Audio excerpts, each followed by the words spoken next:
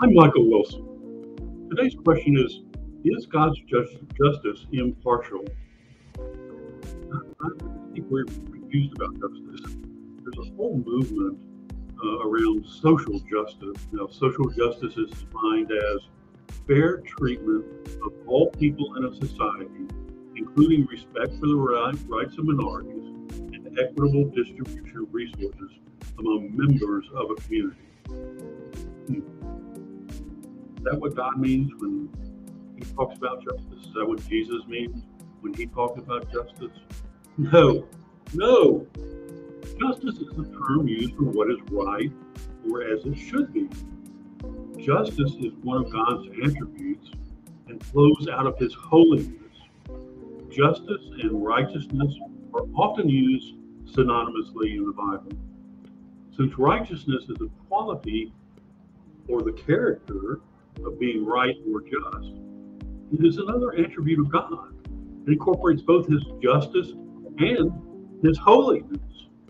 Is God fair? Many people think not. But I say yes, God's justice is without any partiality. I can trust God completely.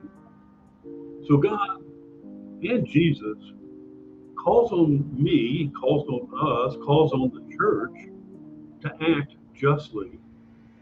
He famously said to the religious elites of his time, "Woe to you, teachers of the law and Pharisees, you hypocrites! You give a tenth of your spices, mint, dill, and cumin, but you have neglected the more important matters of law, justice, mercy, and faithfulness. You should have practiced the latter without neglecting the former." So the moral righteousness of God is revealed in his laws and is expressed in his judicial acts.